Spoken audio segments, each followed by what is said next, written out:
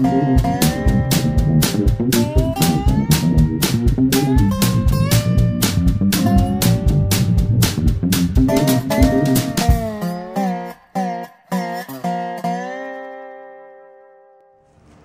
I'm going to be working on a solar water distiller, and probably a little later on I'll have my granddaughter help me put this together. So start with a little rough layout of the distiller, and let's get started.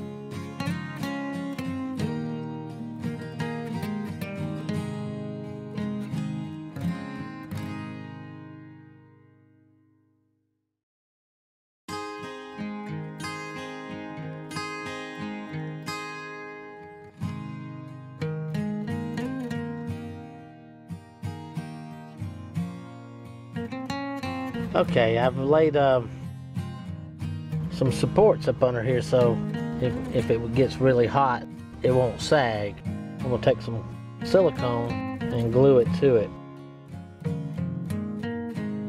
Okay, I laid a bead of silicone down around the edge and laid the glass on top.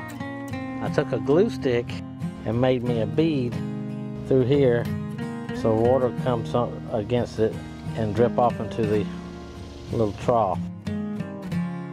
So she should be airtight now.